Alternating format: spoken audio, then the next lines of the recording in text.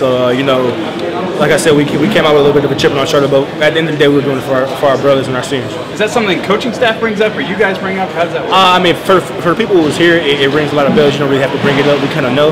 But like I said, more than anything, we're doing it for our seniors. Walk me through that dive, man. What was the play? I don't actually remember the play, but I just remember seeing it on the outside. I was like, I don't think I'm going to make it if I try to run. So I just dove.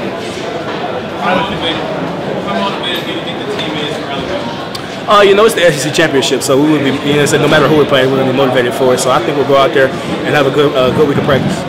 How much have you thought about the way that game ended over the year? I haven't gave too much thought to it. Honestly, I've honestly tried to focus on getting to this year and then get back to a point to play in the SEC championship again. So I'm glad we're back at this point and we're focusing on the ball. Last year was a lot of big chops on Michelle. Toe with them this year. It's kind of your year. What are you trying to show that you can do against Alabama? No, I just want to win. At the end of the day, I just want to win and help my team in where I can. You jump out 21-0 right away. Just set the tone. What did that mean, and how did that get you rolling? When we got up, we had a lot of momentum, and we just wanted to. I just kept saying the whole time, just keep your foot on their throat. Just keep your foot on their throat. So you don't want a team like that to get back in the game.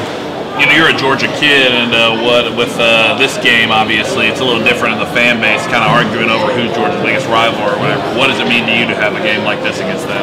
Yeah, I'm from Atlanta, and I still, my parents stay in Atlanta, so I would hate to have to go back there and have to listen to all that for the rest of the year. So I'm glad we came out here and took care of business.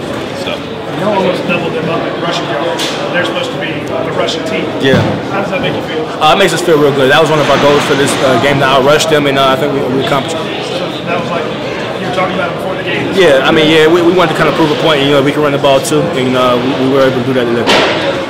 Your running teammate, if you will, Elijah had a pretty good game. DeAndre.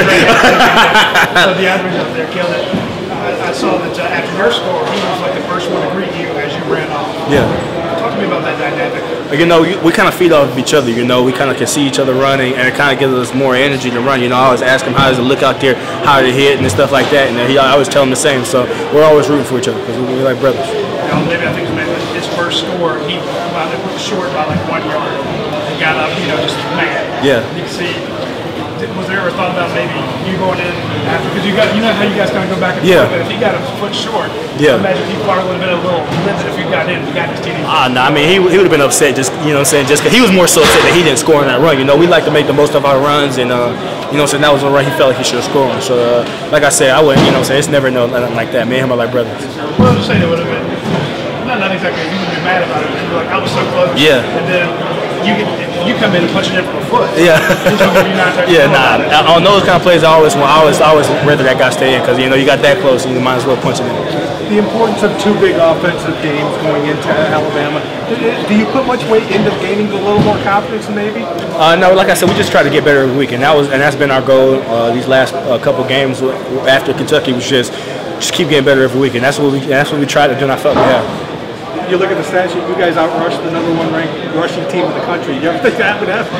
Yeah, we have a lot of confidence in our offensive line, and that was one of our things to come out.